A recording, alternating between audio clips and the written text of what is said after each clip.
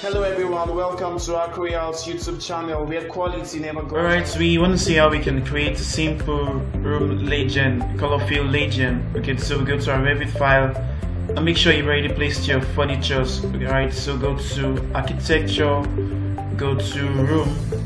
Alright, before you start placing, go to edit type and make sure you just have your area checked, show area checked. We don't want room number, we don't want room volume. Alright, so okay, then you can now place in an enclosed space.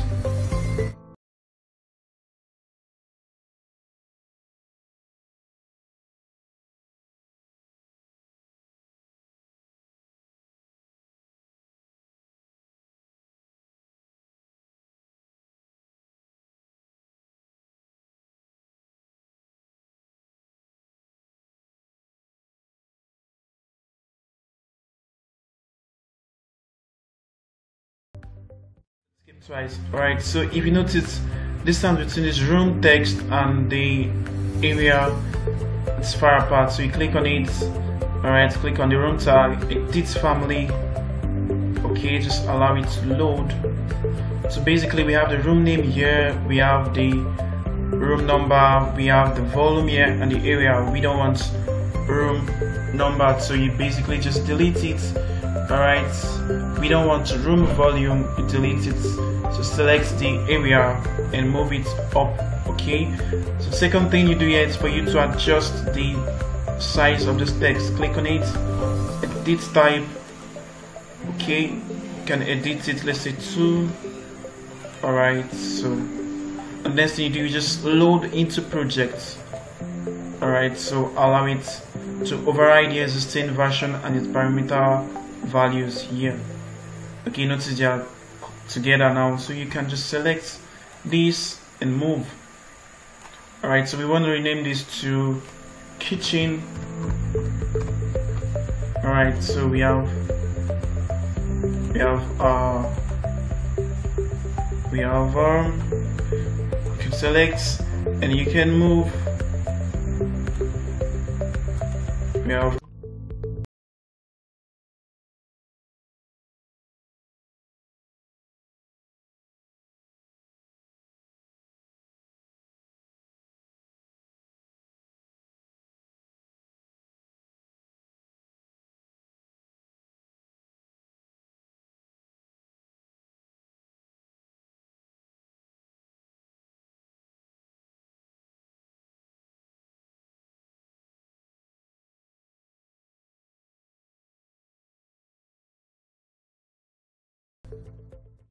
so this is supposed to be our lounge. Okay, so we want to separate the lounge and dining. Alright, so you go to architecture, go to room separator, click on room separator. Alright, so you just create a line here. Okay, then you escape twice. Basically select this, just this is highlighted. Alright, so you can move this. So we have a lounge here, and you can go to architecture, room, and place one here for, let's say we call it a dining. Alright, so you can call it dining. Alright, so basically the next thing you do is first to create this room legend here. Alright, so the next thing you do is go to annotate. Alright, look for color fill legend is at the top right side of your screen.